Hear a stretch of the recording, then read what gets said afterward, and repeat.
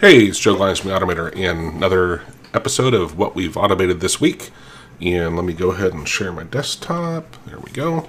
And we're going to use Prompt Assistant, which is, of course, our tool for doing a lot of stuff, right? But you notice I'm moving more and more from QAP into Prompt Assistant. It just takes time. And recently modified, so we're going to launch that. Get a list of files we've worked on the last week. 47 files. All right. Let's see what we worked on. Now let's see, move that over to here, and yeah. So Kelly is a tax accountant. If you need a good tax guy, he's great. He like me hates the IRS. Anyway, TMI. But yeah, we're doing some stuff for him. Getting his clients currently use a tool that is just not great, and they're giving him his data in a really weird structure. So we, Isaias went through and automated.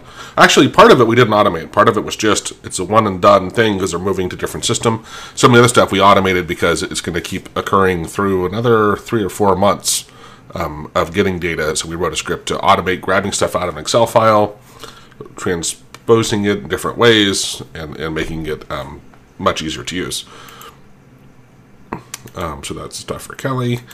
Kevin, he's also sort of an accountant. He's I forget what it's called, but he actually testifies in court, and his clients are lawyers. And so we were looking for Kevin. He has a tool called Locus. We use an API for automating stuff, and we ripped his client list out of it and then tried to see if they were on LinkedIn. And then while we were there, we realized that, hey, maybe instead of just looking at his current clientele, let's find people that he doesn't know.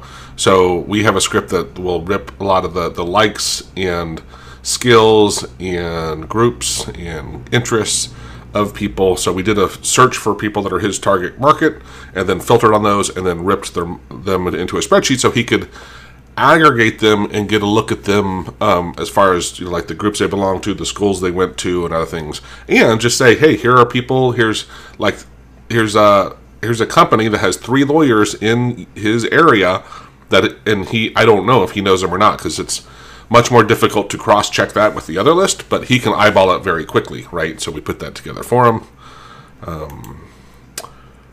This one actually was also a LinkedIn. That's why it was done around the same time for my buddy Mike. And we won't go into it, but it was another client project of basically getting a list of people, finding them on LinkedIn, and then seeing what they have in common. And again, we're not doing it to reach out to the people. It's just to understand. It's kind of like customer research without doing a lot of custom research, which costs a lot of money. This add to startup. Now, Rizwan has been converting some of our V1 scripts to V2. Let me see. I'm going to open this. I think this one's done, or at least done enough where I can demonstrate it. So this script, it looks now, because we're all sharing the same drive where this is under, it doesn't find some stuff. See, it says users this one, which I don't have access to, right? It pulled that, so this wouldn't normally pull this way. We should have a clear all and start fresh button, but no one else is doing this besides F. But you can see we added icons. So first, Rizwan converted this to V2, which is great because it's a really cool script. And Windows like 8 through 11, it's ridiculously hard to find that add to startup. Well, it's not that hard, but if you're not a power user, which by the way, check out our course on becoming a power user. But if you're not a power user, it's really annoying to get to. So we have a tool that makes it very easy. And if you want to add something, you just select add, find your script. Not Supertramp music, probably, and you can add it to your startup. Oh, and here he needs to build an error. This is why we haven't released it yet, right? So I'm going to exit out of it, but you get the idea, right? Let's see here, 16, that's interesting. But you can disable, so like if I wanted to disable that, it should update that icon for us and re-enable it. This S drive, this is what we all share. It's also where this file is on this S drive, and it makes it easy because then we all have the same paths. This Telegram bot schedule, so that's mine, and it is enabled on my computer. That's what reminds the Hero members. We automate messages to our private Telegram group where we're constantly helping clients, and it just reminds them before the Hero calls, which are Fridays and Saturdays. So yeah, this is a pretty cool little script. That's why we converted it to V2, and Rizwan's learning, but he did a good job on that one. Or still a little bit of work to do, but not bad. This one, holy cow. So yesterday and today, my wife and I are trying to, usually, I hate tax. Like I said earlier, I hate taxes, right? But I spend a lot on Amazon, purposely so I have one place to go for my receipts to say, okay, what was a business expense? So it's ridiculous. Let me go ahead and share. I think I can share this without having to obfuscate a ton of data. Let me go to Amazon and orders. Oh, good. You can see what I've ordered recently. Oh, my attention is required. I ordered some dark chocolate. Let's just pick something here. So let me launch this tool.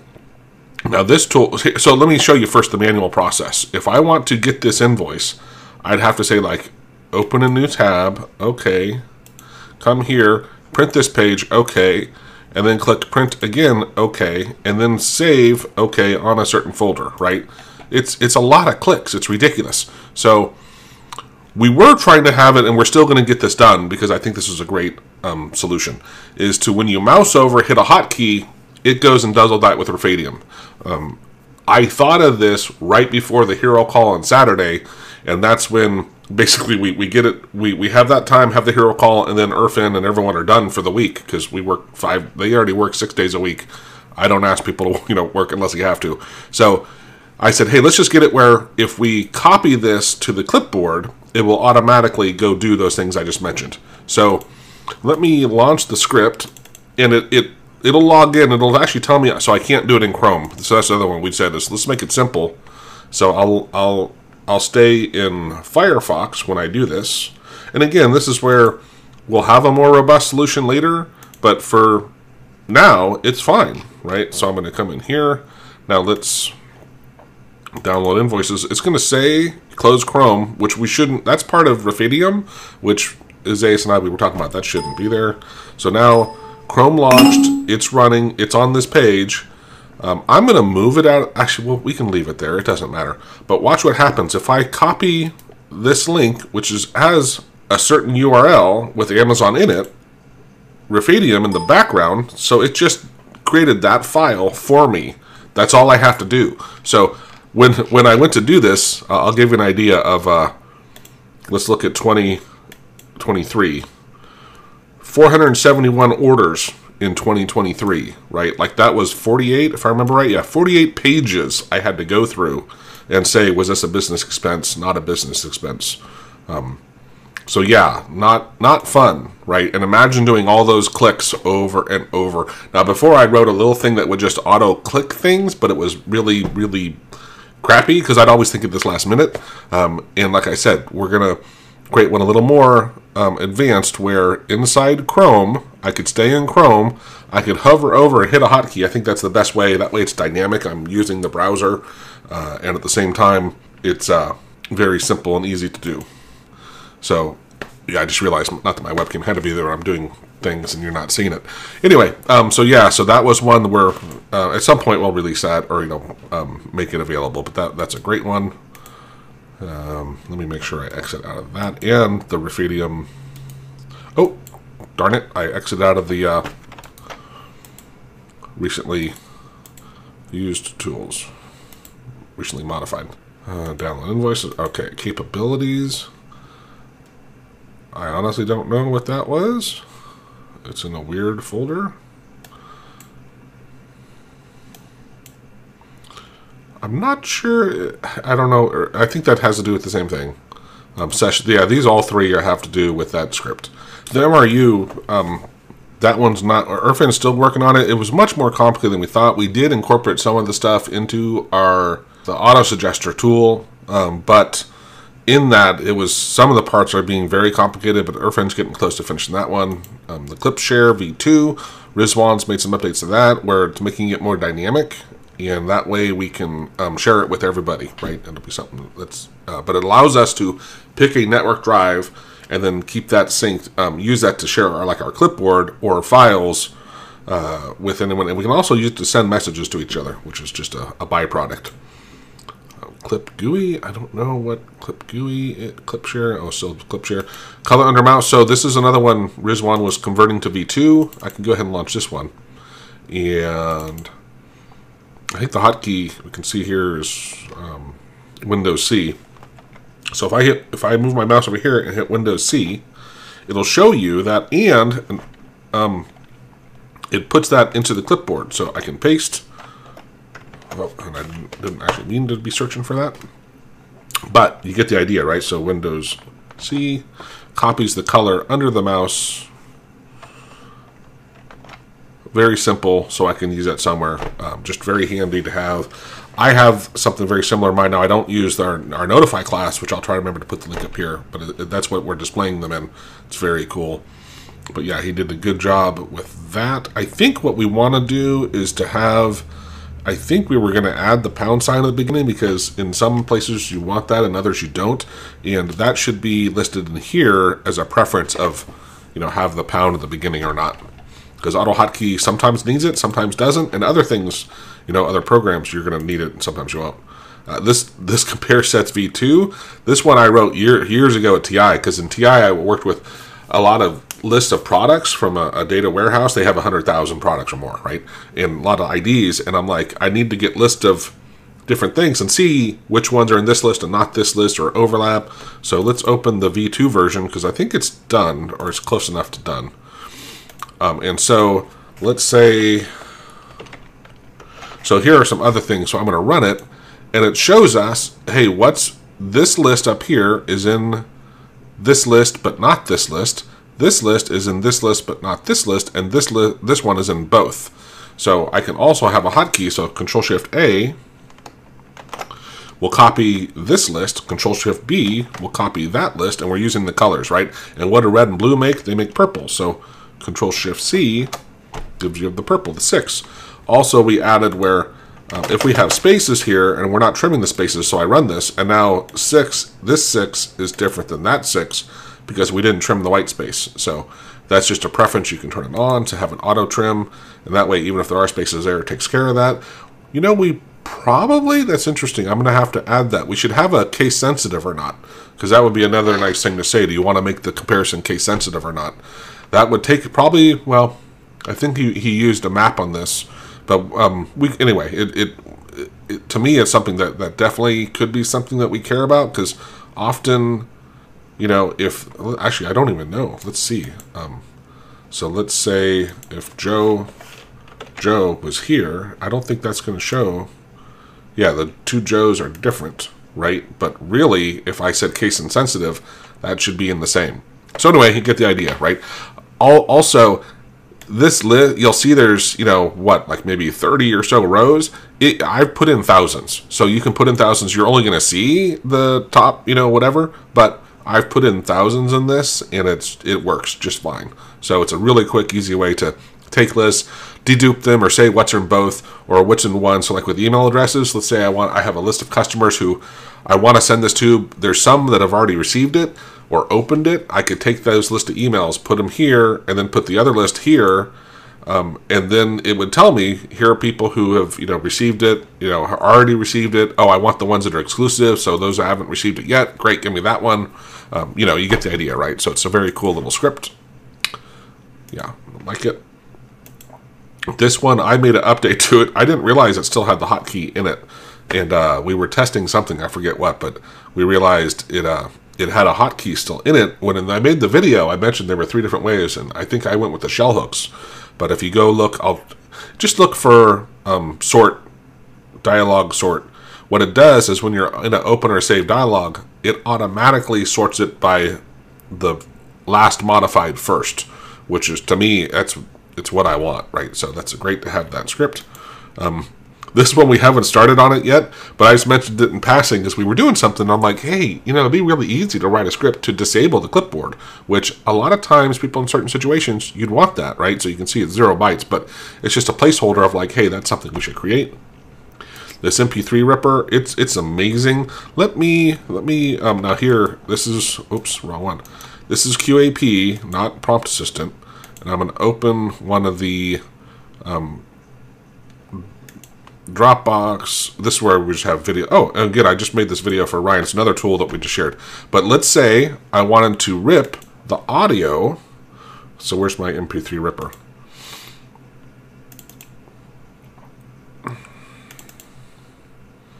So let's say I wanted to rip the audio out of that video file. Now this video is, I think it's usually here, length. It's 6 minutes and 17 seconds. I'm going to drag this on here. It's going to rip that audio, and it's already done, right? And so it's now an MP3 file, 6 minutes 17 seconds long, but it does it that fast. Like it's crazy fast.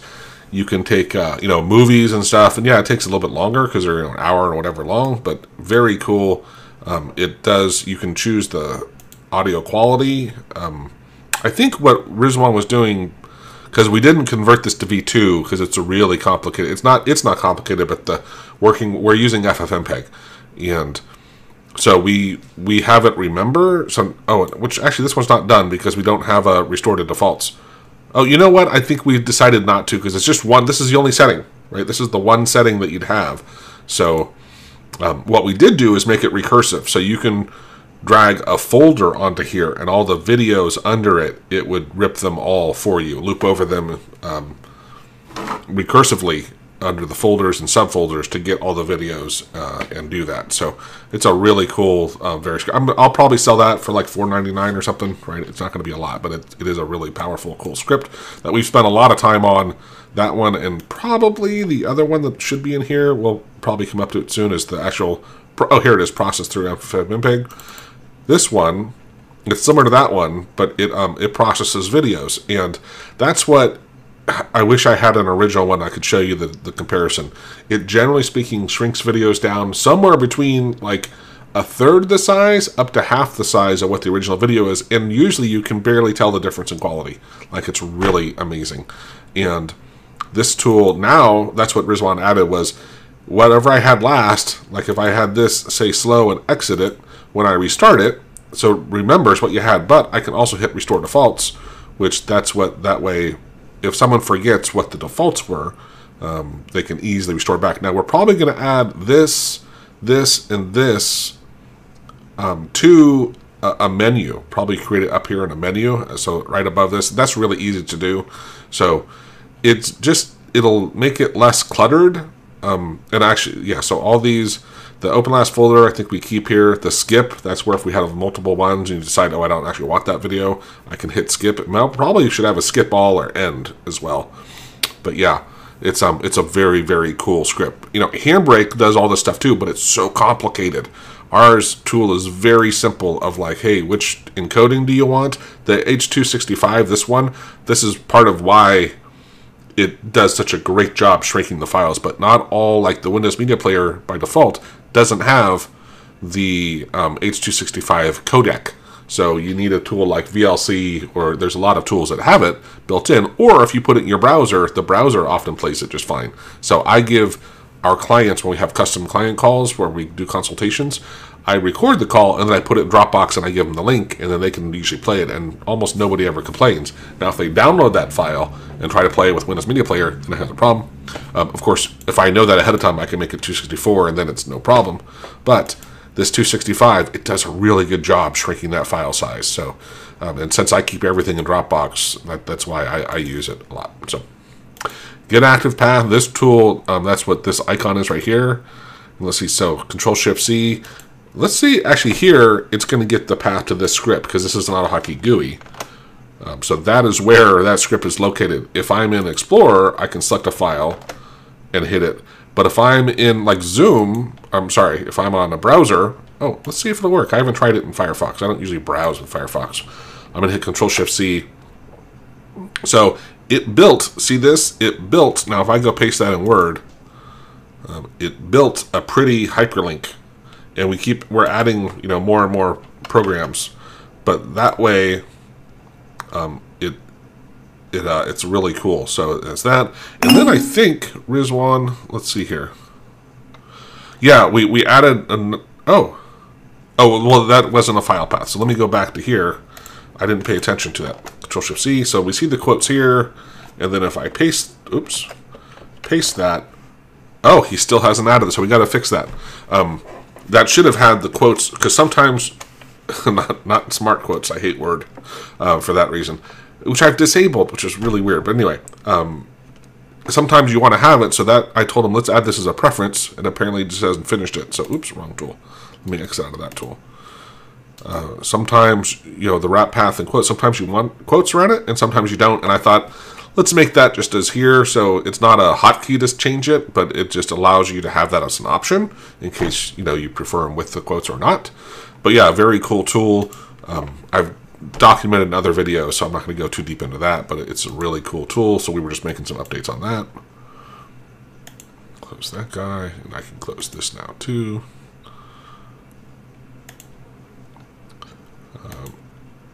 So Irfan is working on videos teaching Rafadium, which is awesome, and he's also added the stuff to Prompt Assistant on his version. Now I haven't imported, I don't think he's exported them, otherwise I would import it and show you how simple that is.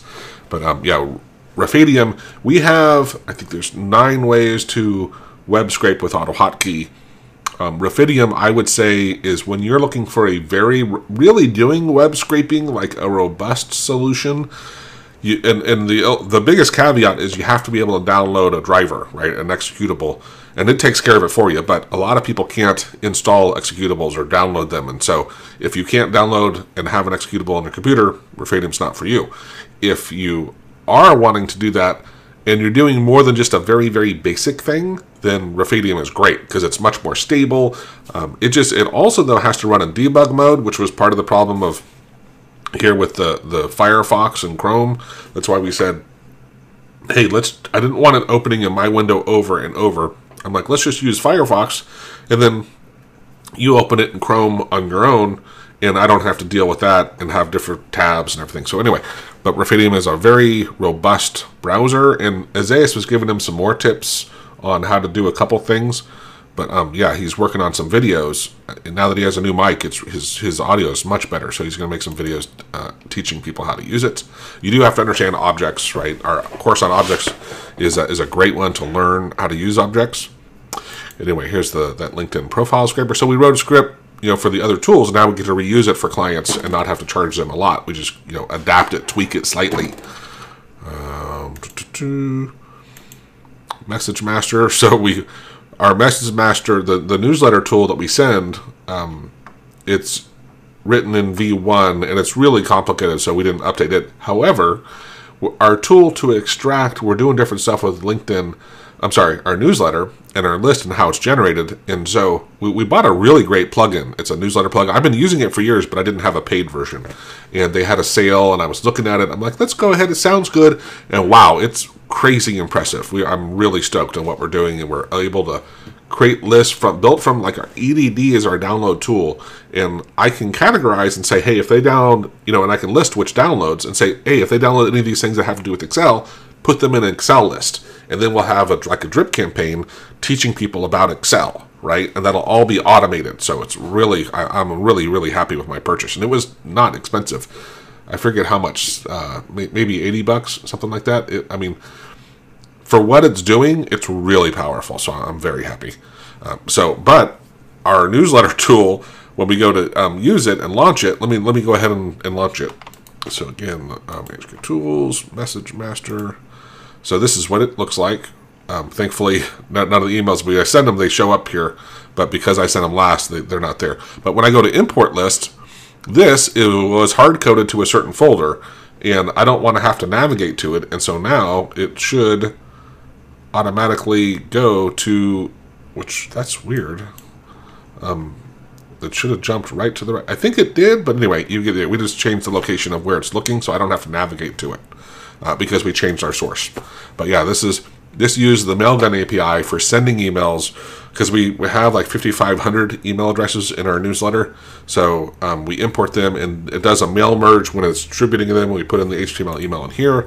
It's pretty slick. I can keep track of the lists, but I wouldn't want to have to obfuscate all that, so I'm not going to go look at that. This one goes and pulls the latest one, and then because we have questions, this was a really interesting issue. Our online tool, that newsletter tool I was mentioning, it's really cool, but we have a couple questions from EDD. When you get a download, we ask you how long you've been using AutoHotkey, and another question, oh yeah, your job position, like type thing, if you're a manager or entrepreneur or a student, you're retired, because we want to add you to different lists and offer you different things, right? Well, that is in a form that doesn't connect to our newsletter thing. So we have a script that runs and it looks at the last people in the last week and actually migrates them using MySQL. We connect to our database online.